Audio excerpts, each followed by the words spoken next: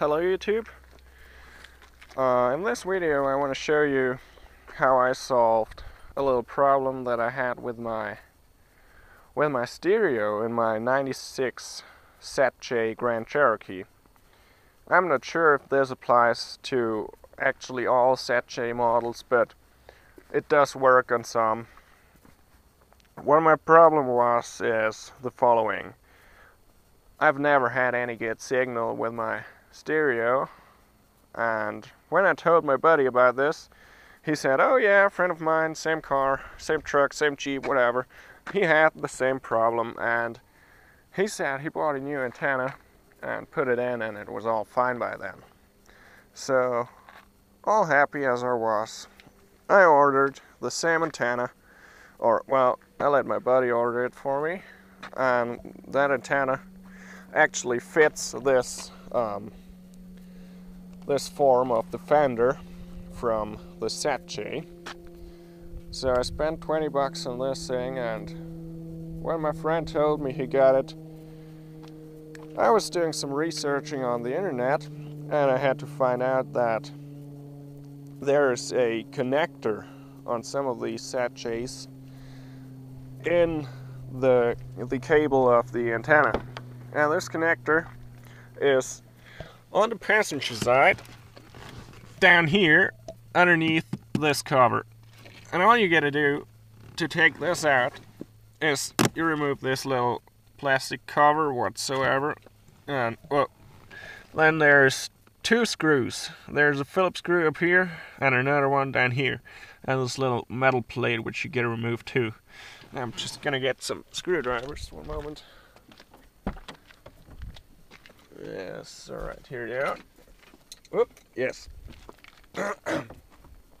By the way, as you can probably tell, I'm somewhat sick.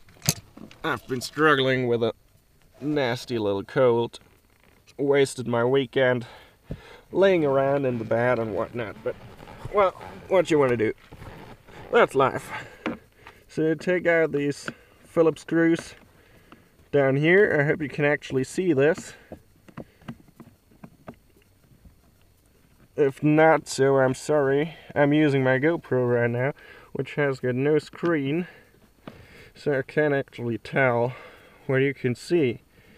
So I just hope my camera is pointing out right. So once you get these two Phillips screws removed, again, there's one down here, one up here. You just gotta take that little metal plate thingy out, which I did with a flathead screwdriver. You just gotta pop it out carefully. That's how you do it. You might spin it out too, because it's sitting on a kind of bolt thing. Once you get all this stuff out, you can actually take this cover out. You know, it just push it toward you, take it around all these things, and, you know, rub it out. Just like so. Be careful on this old plastic. And then, down here, you just pull this, and there's the connector, which connects the antenna cable that goes to the radio with the one that comes from the antenna. And this thing was wrapped in some kind of tape and foam, whatever stuff, which kind of all fell apart, and a little spring inside of this connector caused them to split apart actually, and that's why I could never get any signal from any station. So I cleaned this all up, yes, and took all this crap away, just put it all together. Once I had it cleaned up, I put this hose clamp around it so it wouldn't split apart again, and I have perfectly fine radio signal by now. So I just put this all back in here, put the cover back on, same way you put it off. You took it off whatsoever. First rear, then the front, put it all in. Where's the clamp? There's the clamp. Put the clamp back in. Well, in case that's possible.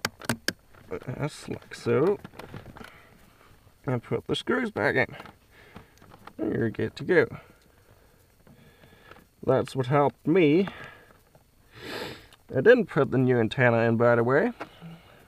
My only problem was this goddamn little connector. Oh, come on. And this saved me some bucks because we sent back the antenna once it actually arrived. And I get my 20 bucks back. And I saved quite some work, quite some time. Because, you know, you will have to kind of take your fender apart to actually get that antenna out and replace it, and you're gonna have to fuck around with a cable which goes through the body somewhere in this area, and I just haven't had to do all this crap. Now I've got this cable right here, which isn't much like it, but let's shove this in like so. Alright, tighten these up, not too tight, because we don't want to crack anything. Put the cover back on, and you're good to go. Just like so. As you can probably hear, I'm going to show you, I have perfect signal right now.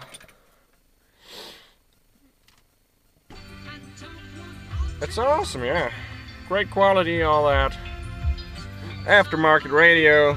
The previous owner took the original out, but, well, I'm somewhat sad about it. This Infinity Gold system isn't all that bad. It's not bad at all. I have the stock speakers, stock amplifier underneath the rear seats and all that, but someone took the radio out.